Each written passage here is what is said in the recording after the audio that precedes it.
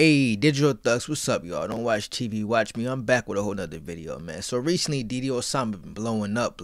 Like, homie been blowing up. Like, I think he almost at 1 million followers, dog. Like, mind you, he just really started taking off with the rap stuff last summer. Like, we not even really into the springtime yet. So, summer, fall, winter, it's been like 3 seasons. It ain't even been like, a full year yet, So he's becoming a bigger star. And with that comes more friends, more enemies, more everything. Your life is changing super quick. Regardless of all that, though, we know Osama for being with Nadia Osama and being with D-Dot. Those was his brothers before anything. You feel me? But lately, it seems like it's been some kind of trouble in paradise. You feel me? So, Rolling Loud or Nadia Osama, or not Nadia Osama, Osama, or Rolling Loud posted a cover with Osama, I guess he's performing there. SugarHill D-Dot responds and writes a comment and writes a laughing emoji.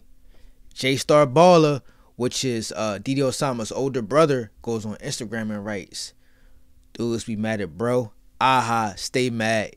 He then goes on to write, "Jealousy is a hell of a drug. Wait your turn. Sheesh." So I guess J-Star Baller going ham, dog. Like, Osama didn't even have to say nothing. J-Star Baller just came to his defense.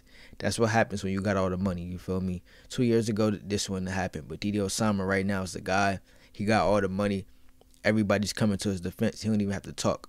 So SugarHill D-Dot responds and says, "This between me and my brother. He know what's up. Everybody else irrelevant." Look, I'm going to say this. Homies argue. Family argue. As long as we keep it within the fam and don't let it get too deep, everything is cool. I do believe, though, I think they're going to get back cool, and I think it's very, very important that they stay cool. Because Osama is going to have a lot of fake people in his corner. A lot of people coming from every direction because he's blowing up. And when that happens, it's important to keep your day ones around, the people that really love you for you. And that was around you when there was nothing.